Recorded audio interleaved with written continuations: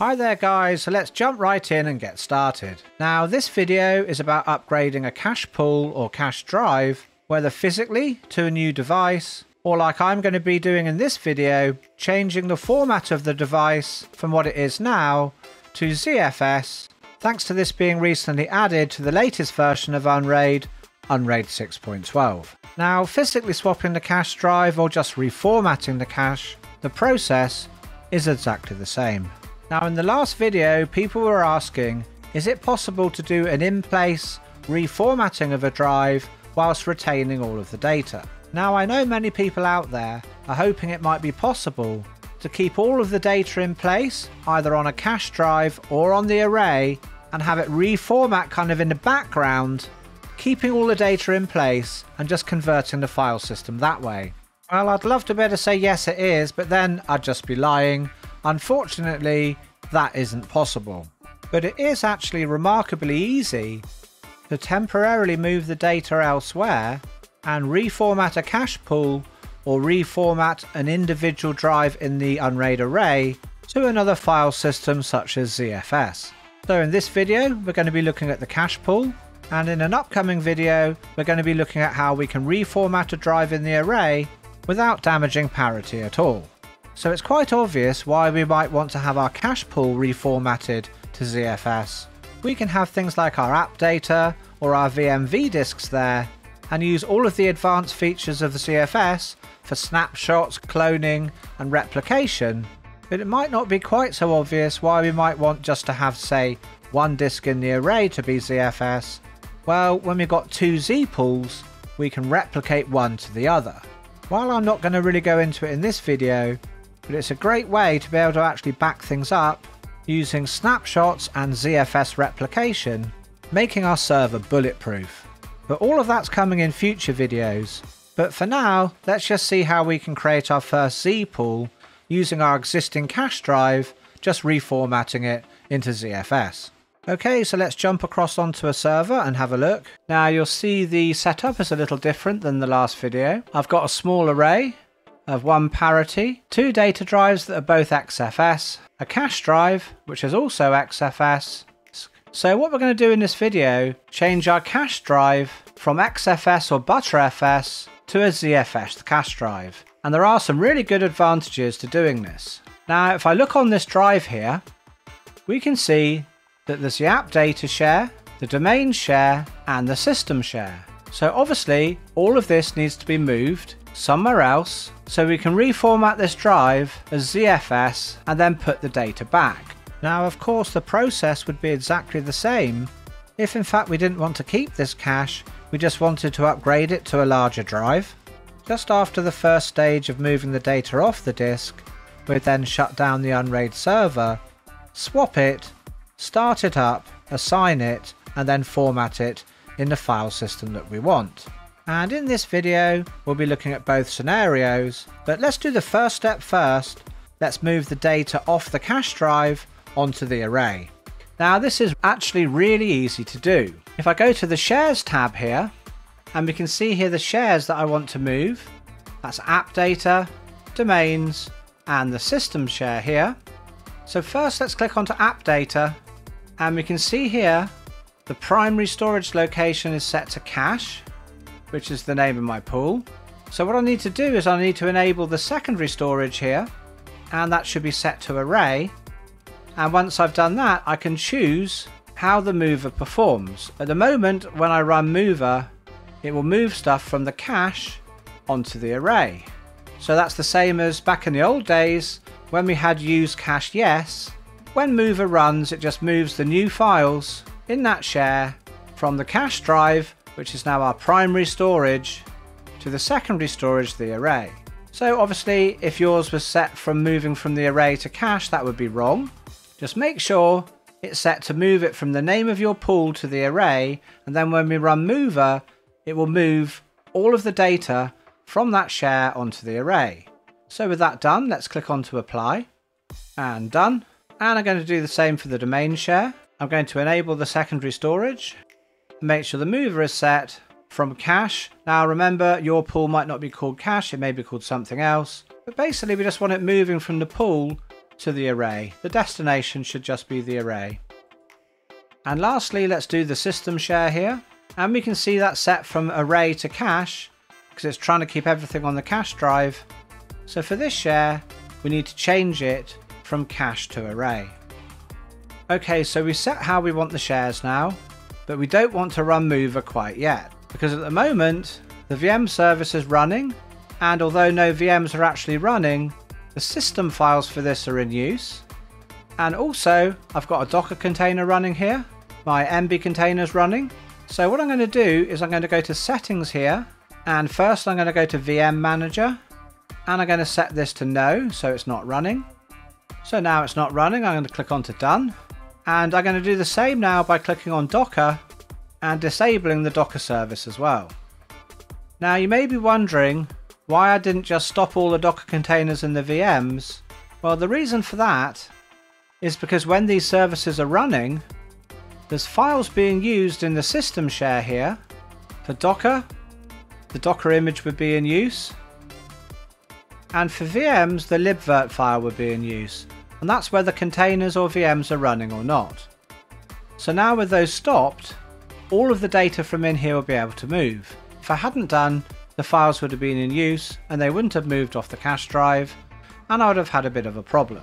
So all we need to do now is click onto main, scroll down to the bottom and click on move.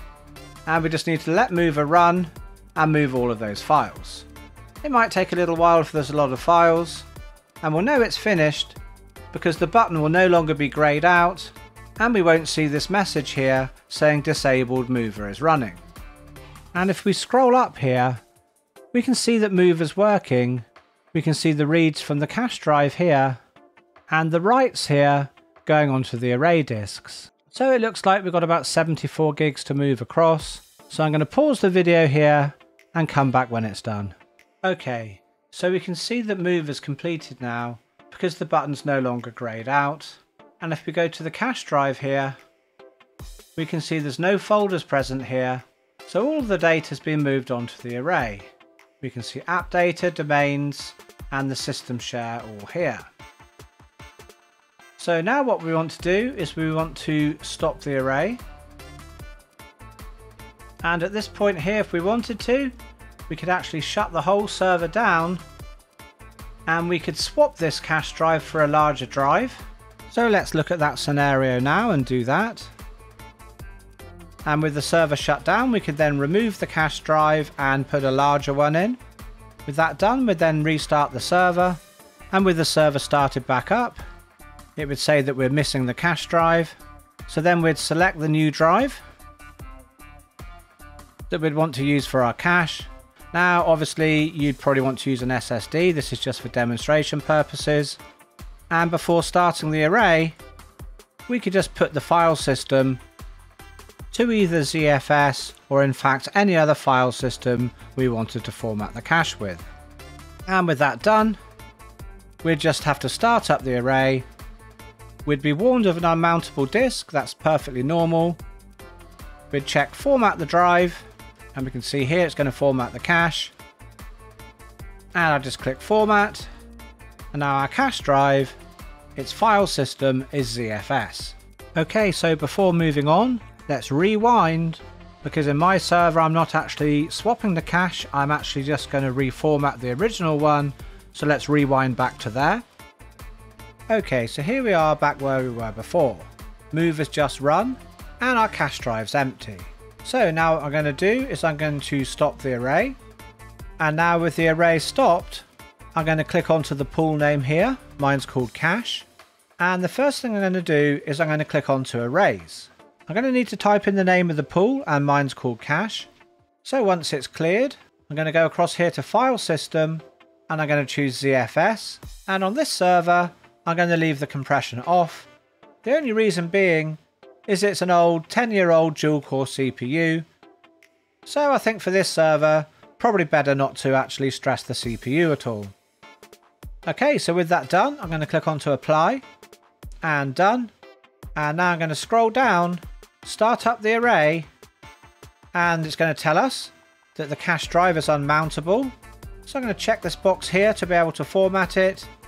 click OK, and then format the drive. Okay, so now Unraid's going to format this drive in ZFS. Okay, so there we have it, the drive's formatted. It's still empty, just now it's in ZFS. Now, I know what you might be thinking, this is all very well and good for a cache pool that only had one drive in it, but what about maybe a Btrfs mirror? How do we go about changing the file format on that? Well, let's go across to another server and we'll take a quick look. Okay, so on this server here, you'll see there's a 2-drive Btrfs pool here. It's a RAID 1 mirror, giving me a usable space of 1 terabyte. So just as before, all we need to do is to stop the array.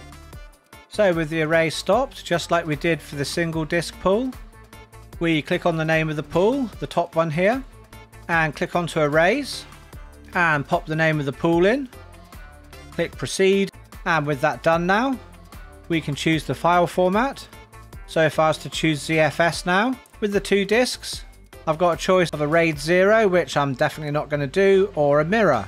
So the mirror is exactly the same as the RAID 1 in Btrfs, just mirroring the 2 drives together. So if I was to click apply now, done, and then start the array, it would format the pool like that. But in fact, I don't want to have just a 2-disk pool. Because I'm using ZFS, I can use 3 drives and stripe the data across. So I'm going to add another drive to the mix, click onto the name of the pool. Now I could have a mirror of all of these 3 drives, so I'd have kind of triple redundancy, but I'm going to use RAID Z, and this will make a RAID Z1 pool. And out of the 3 terabytes that we've assigned from the 3 1 terabyte drives, it will give us a usable space of 2 terabytes. So let's start the array and format these drives. Okay, so there we have it, the 2-drive Btrfs pool converted into a 3-drive ZFS pool. Easy. So let's go back across to the server we were working on a moment ago. Okay, so that's done. Now the cache drive is ZFS. Of course, there's nothing on it. All of our shares are on the main array. The app data, domains and system, they need to be moved back. And to do that, I'm going to go to shares here, and here on the shares tab, we can see that move is set to move stuff from the cache to the array for these 3 shares. That's how we move the data here. So basically all we need to do now is reverse that, is to have mover move stuff from the array back to the cache. So I'm going to change that now. Mover action I'm going to change to array to cache, and I'm going to do that for the other 2 shares as well. Okay, so it's nice and easy to see what's going to happen. This is a nice touch in Unraid 6.12. So app data is going from array to cache, so's domains, and so's system. So with that done, we can now run mover again and wait for the data to be put onto the cache drive. Right, okay, if we scroll down, we can see move is finished because the button's no longer grayed out. And if I take a look on the cache here, here's my app data, domains, and system share. They've been moved off the disk 1, which now only has the ISOs, media, and a test share. Okay, so now we can start back up the Docker service, and the same for the VM service here. And so with that done, let's just test out a container. Let's take a look if MB's working. Okay, great, everything's running.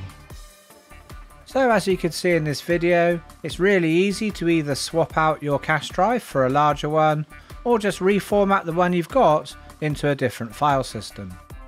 So what about upcoming videos? Well, we're going to have a look at actually swapping out an array disk, reformatting that in ZFS, and doing that without having to rebuild the parity. We'll be looking at how we can actually auto-convert inside a share all of the top level folders into datasets. This is very useful for your app data.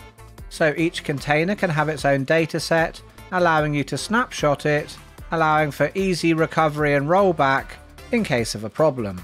Also, we'll be looking at auto snapshotting and auto replication from dataset to dataset.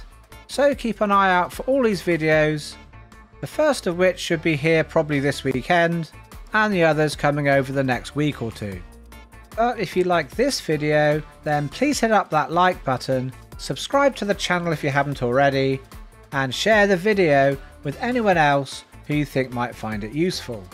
Now, as always, I want to give a huge thanks to all of my patrons and supporters out there. Thank you guys so much for all of your support. Without you, I really wouldn't be able to make these videos. Anyway guys, so it's getting late here, so it's time for me to go. But whatever you're up to for the rest of the day, I hope it's good, and I'll catch you in the next video.